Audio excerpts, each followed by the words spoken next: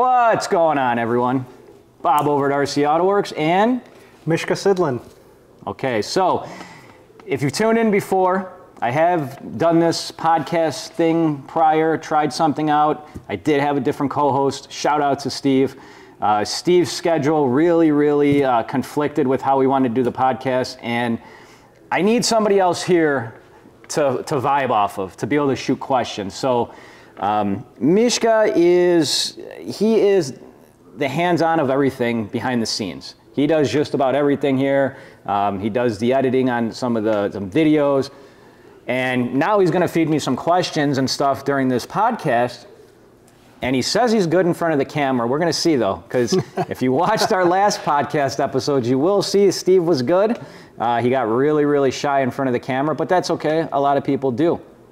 The main focus on this podcast is going to be where I can fill in. I do the YouTube stuff, I do the Facebook stuff, but I'm never able to talk a lot about certain subjects because people lose attention and they don't want to watch a 40, 50 minute long video. Yeah. And I truly don't know how long this podcast is going to be, but it allows me to get into topics. We already got guys asking us to cover certain stuff, and that's what it's going to be about. At the end of the day, as I do everything else I do, the YouTube stuff, the Facebook stuff, it's to help you guys.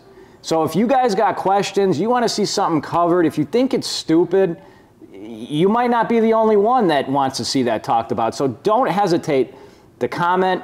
You can reach out if you don't want to do it publicly. We're here for you. We want to help you out. So that's the main goal of this podcast. Going into that, I'm going to call this the reintroduction video podcast, whatever we're doing.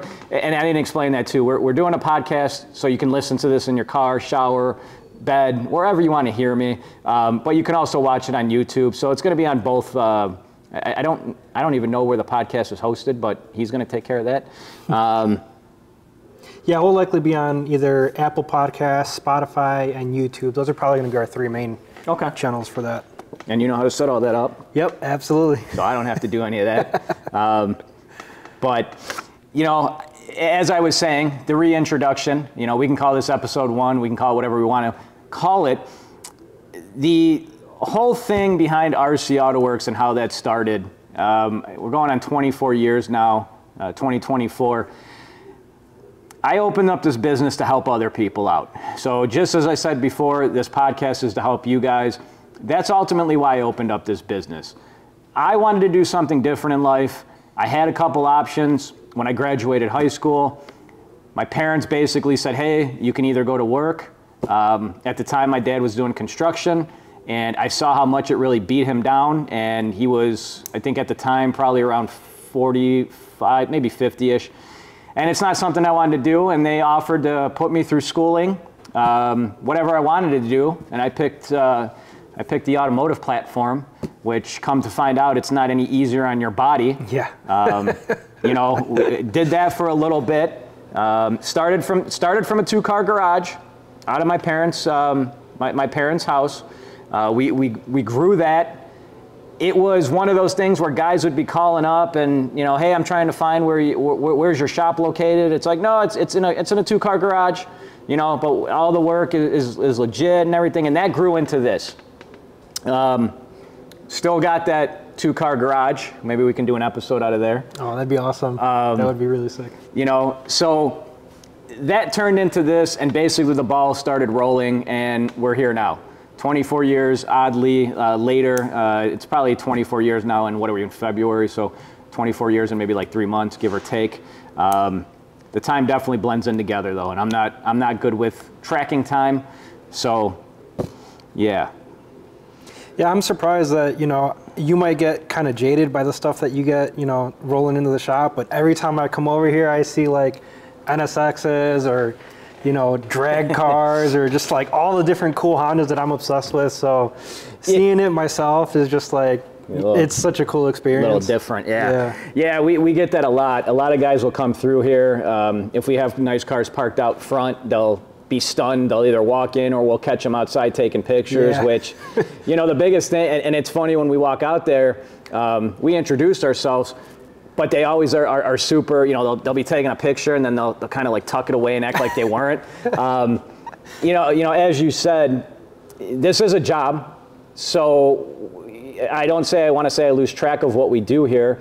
It's a dream job. It's truly a blessing that I get to do this every single day of my life.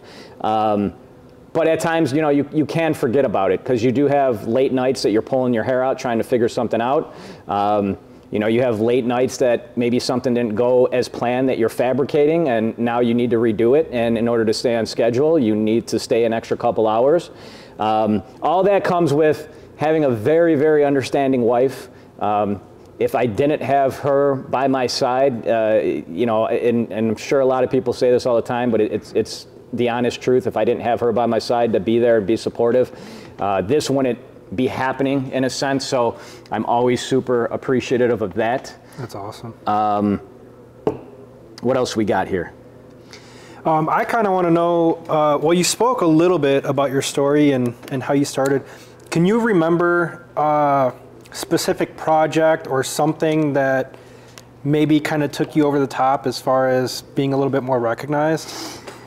The first real big project was we did a full turbo kit inside my parents' garage. We got it, everything was set up 100%, and I think the customer was blown away by it after, because he showed up and he shows up to a two-person car garage or a two-car garage and not expecting to get the quality they got.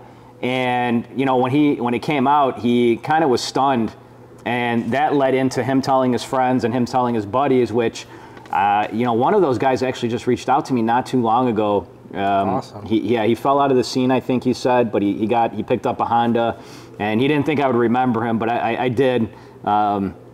We'll talk about that story another time because that's going to be a whole different thing. But I want to say that one was our first big one. That's awesome. And in that garage, were you doing all the fabricating too, like welding and all that? Yeah. So the actual one of the big things that started the venture into something, into this was there was fender braces for the CRX. And at the time, there was only one company that made them.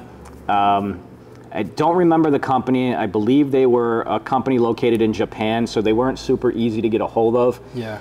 And I was contacted by a bunch of customers. This was back in the forum days. Yeah. So we had the CRX Resource, which I don't even know if anybody still knows what that is. That was owned by a guy, I think his name was Steve Jones.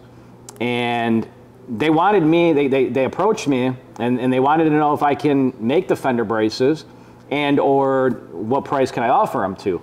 So, at that time, doing everything from my home garage, I sourced a machinist. I took my parts to him and I said, hey, can you cut these? And, he kind of looked down on me because I only had like 10 pieces to cut. And, keeping in mind, you walk into a giant warehouse full of CNCs that they're doing, I don't even know what they're doing. Some big, massive stuff. And then I'm, at the time, trying to think my age here, I graduated from high school, 18. I was like 19 or 20. So a young kid walking in with 10 parts in their hand, nothing major. Yeah. I had to kind of convince them to take on the job. And, after that, I started pumping out those fender braces. That led me into saving my money. The fender braces were first made with a MIG welder. That started into then I saved the money and I got a TIG welder. And once I got the TIG welder, we started making the turbo manifolds. The turbo manifolds were nonstop. I was sitting in my garage, it seemed like for 8 months at a time. During wintertime, since the garage wasn't heated, either I had a heater going on or I was off that day because it was too cold. Yeah. And it was just pumping out manifold after manifold after manifold. And at that time, even though nowadays there's not a lot of people producing these still. There are some companies, but at the time it was slim, and then there was a couple other guys that got into it too, and it was kind of like a competition. I think at the time there was 2 or 3 other guys, which I don't think the other guys are still around. I know the one guy, I don't know what happened to him, but yeah, that just led into that. I assume that was for like a B series. Single cam. So, really? so the D series, D as in David. Yeah. Well, the single cam at that point, you have to remember, was really, really big. You know, the single cam nowadays is not that as big as it was, but everybody wanted to, you know, you're talking about the homemade turbo days, you know, if that's going to age me too. And, you know, a lot of our probably listeners and viewers probably don't even know about these websites anymore. Yeah. You know, it was about piecing together everything yourself, but then trying to find the flaws in it. The other big company, which I don't think they're around, SS Autochrome, I think was the name. They made a specific turbo manifold that looked amazing. It would break if you looked at it wrong. So, of course, it was, you know, I saw the opportunity. Well, hey, if these are breaking, let me produce something that doesn't break. And, you know, I have some crazy, some of the first stuff I fabbed too, you know, I remember there was a dump tube that literally looked like a snake. I still have pictures of those saved in my, I think, my Photo Bucket account. Which last time I logged into my Photo Bucket account, I think you have to pay almost now. So I can try to almost dig those up. Yeah, I think they ruined forums in a way. They like ruined all the links and stuff. Yeah. Everybody hates Photo Bucket. I was gonna say, man, you go now, you're looking at a do-it-yourself stuff from, you know, even 4 years ago. It's like none of the pictures work. Like, yeah. You know, so. What a bummer. Yeah, that spiraled into that, and then ultimately, I want to say I was doing that out of the garage for about 2 years or so. And, you know, the rest was kind of history. That's awesome. Yeah. We opened up the shop. We had no lifts. We had a bandsaw. We had some cabinets that didn't belong in a shop. Definitely tell you that, man. Not only were they kind of falling apart, they were literally home furniture cabinets. You know, it looked like from somebody's entertainment system. You know, and it's been rolling ever since. You know, I remember the first couple years. You know, when you start a business, they always say the first year is the hardest. And it's not necessarily true. If you can get past the first 3 years and 5 years, then you're really kind of onto something. And, you know, I remember when we first opened up and people came in, keeping in mind, I was roughly about 19, 20-ish, give or take. Young kid, people walking into a new shop, nobody wanted to come through. Nobody wanted to actually do anything. So we slowly did routine maintenance stuff. That we've always done routine maintenance, but that's how we kind of advertised we were around. People were bringing in, you know, oil pan jobs, brake jobs, and then we were showing what else we were capable of doing. And that kind of also got the ball rolling. So we had the internet stuff going on where guys started to kind of know about us, but locally it was more so, you know, we were trying to get the word out even more, which, you know, it's back in the day. I'll add, you know, you got to remember what time we were doing this around. We didn't have as much as you guys have now at your fingertips. Yeah. You know, smartphones. If we had smartphones, I think BlackBerry was the big thing. Mm-hmm. You know, you didn't have all the cool stuff that we can do on phones nowadays, and, you know, record the videos. So, you know, it was kind of an uphill battle. It was good in a sense too, though, because nowadays everybody, you know, anybody can have a camera phone and they can be a YouTuber. You know, laptops are super cheap, tuning software is super cheap. So anybody can get the stuff now and they can act like they're, you know, a mechanic or a tuner or a shop owner. But in reality, you know, it's a lot more easier nowadays to fake the funk. You know, and I think that's a good and a bad. I mean, it's definitely a bad for, you know, the industry as a whole, but you hope that these guys that are kind of faking it more so kind of learn from their mistakes quickly and they can grow into something. Yeah. I'm always a firm believer that there's enough success to go around, and I'm not one of those that has to badmouth anybody to bring me up. So, you know, the more people that are successful, you know, the better. Yeah, and that's something that I really admire about you and your shop, because that's something that really attracted me to you guys, was that you were so willing to share the education and like explain everything. And you even say in like your videos, like, I don't really care if you even buy it from me, but you know, I'm just trying to teach you so you don't get ripped off by somebody else, which is huge. That's exactly it. And, you know, I want to say one thing before I go, because I forgot to mention it. we have some new lights, so it's a little bright for my eyeballs. And number two, I'm not used to having someone here to talk to. And if we had more of a better layout, we would be sitting across from each other. So I just wanted to get that out there. But as far as mentioning, my job is to educate and share my knowledge. If you go somewhere else and buy it, that's fine. I understand. It's a business, you got to do what you got to do. The biggest thing I tell people, though, is if you go somewhere and you find that product cheaper, we got a blow-off valve in front of us, and we sell it for a pretty decent price, but can you go on the internet and find it for cheaper? Yeah, absolutely. Can you go on eBay, Amazon? Yeah. When you have a problem with it, and you bought it from Amazon or eBay, don't call us. As bad as that sounds, it's true though. We can't offer the free tech support if you're not supporting us. So over the years, I've heard it many times. I bought it elsewhere because you were $10 cheaper, but I need some help. Well, that extra $10 could have been the free tech support that we give. Yeah. And that's the biggest thing.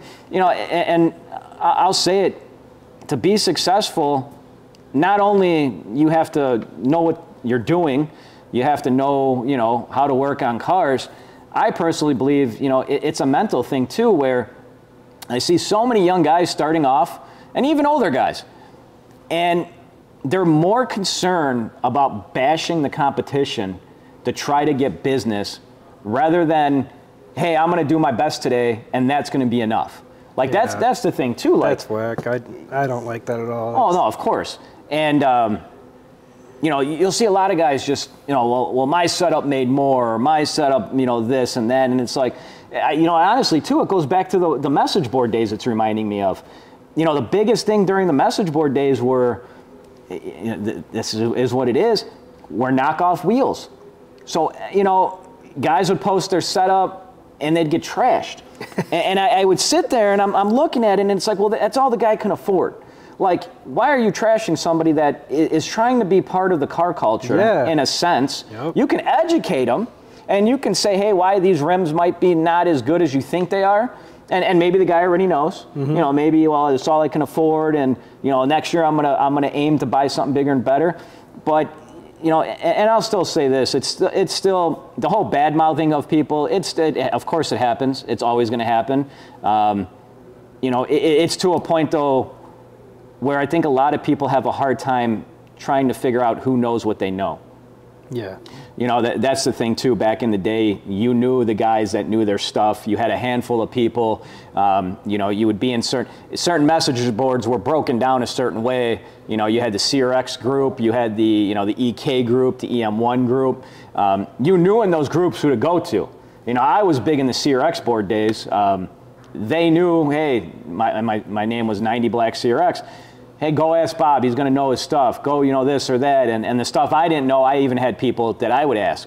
That's the other thing, too. A lot of people think when you jump into a business, you automatically know everything.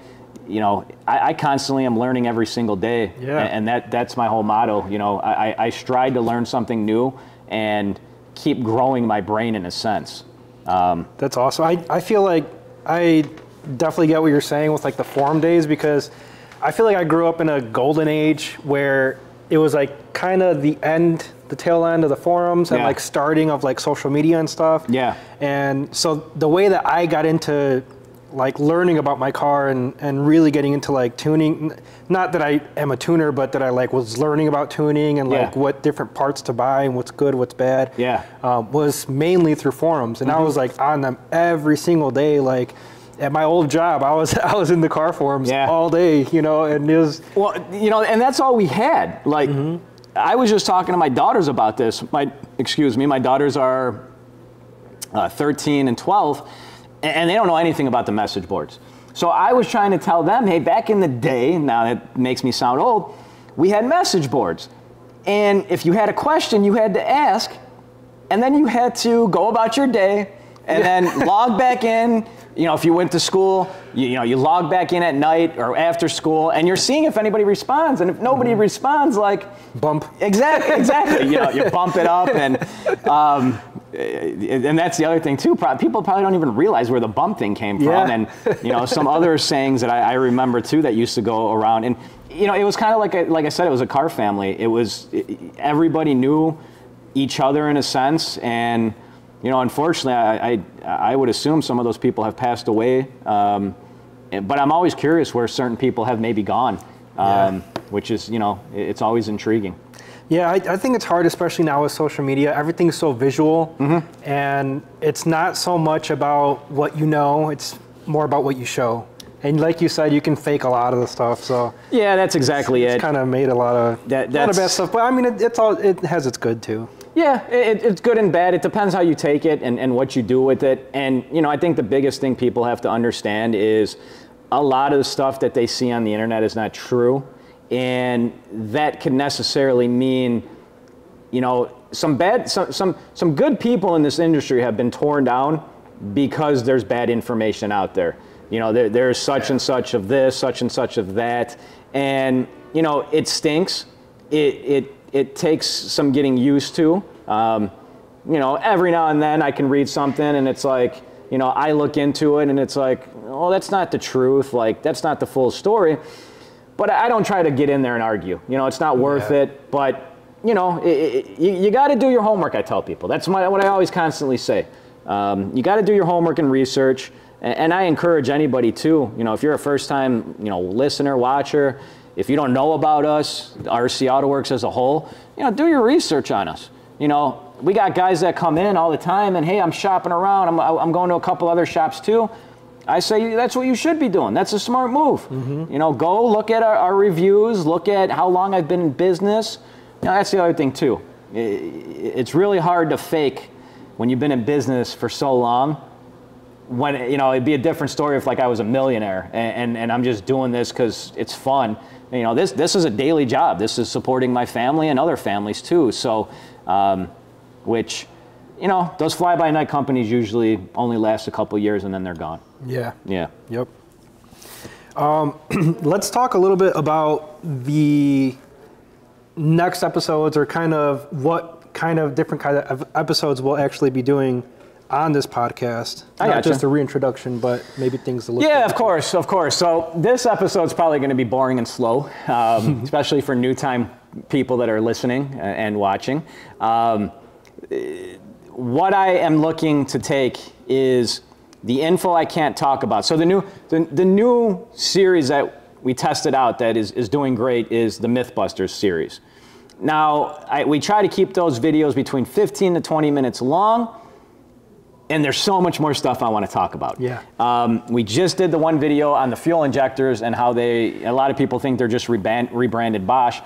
It was so hard to not go over a certain length. I struggled with shooting those clips.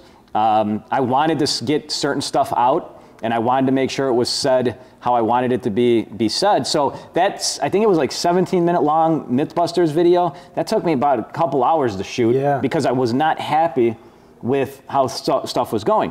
So this whole podcast stuff is going to allow me to speak more on that. It's going to be, I'm going to get in depth more. You know, we want people to comment on YouTube and or podcasts so we know what guys want to listen to, what we want to hear. So yesterday we posted the Mythbusters episode, and we already got guys that want us to get in more about, you know, thermostats, to get in more about the fuel injector stuff, and this is what it's for. Yeah. This is what the whole podcast is for. And then also, which I did forget to mention, we got some turbos up here. RV6 is sponsoring this episode. We sell RV6 products. You can get them from us, or you can get them from RV6 themselves. What this podcast ultimately allows us to do, we're going to have to find more space and figure out the camera stuff, but I really wanted to get an episode out. We can have some guest speakers. Yep.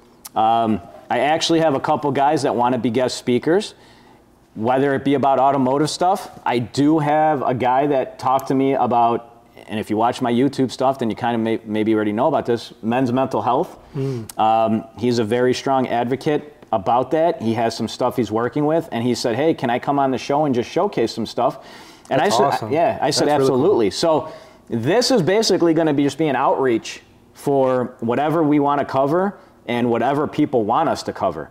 You know, I don't want to say no topics are off the table. I'm not looking to talk about, political stuff. That is off the table completely. Yeah. I will say that. But, men's mental health, if we want to talk about what it takes to run a business, if we want to talk about, what's the worst thing that I have to do on a daily basis or a weekly basis, what's some of the stuff that we face, challenges and whatnot. That's what this is about. Awesome. Yes, sir. I like that a lot. And I'm excited to hear that we've got, some people already asking about getting on the podcast. That's awesome, because that's a big thing, is getting interviews and different perspectives from different people, whether it be car enthusiasts themselves or maybe some vendors that you have, or just people in the industry overall. I think that's awesome.